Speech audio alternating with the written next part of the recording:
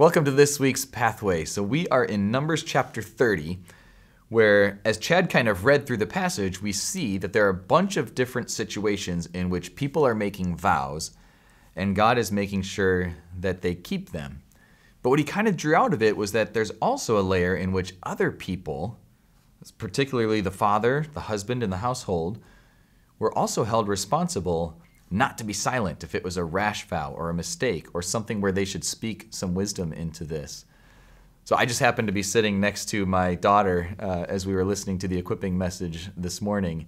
And so I kind of gave her a little nudge, like, see, Daddy's trying to be wise. I'm trying to help, when I give you advice, which was a good reminder as a father and a husband, the responsibility that I carry to be a helper, to be offering wisdom.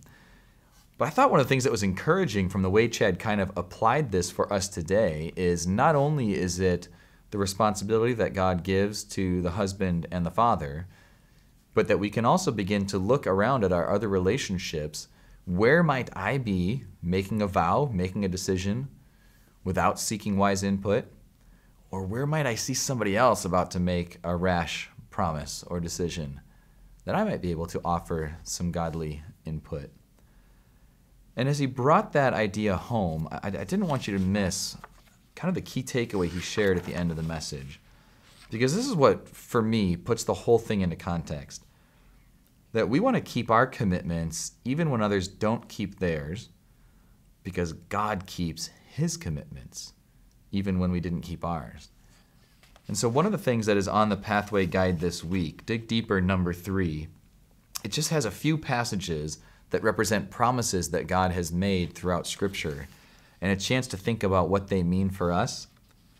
And then down in the pray section toward the bottom is just an invitation to take those promises, those scriptures, and just pray them back to God and thank him for them.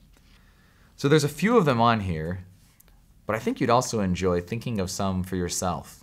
Honestly, this is the kind of time where sometimes I just Google, what does God promise in the Bible?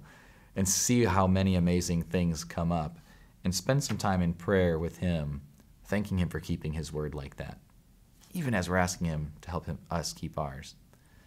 So why don't we take a minute right now and just pray and thank God for the promises that he makes.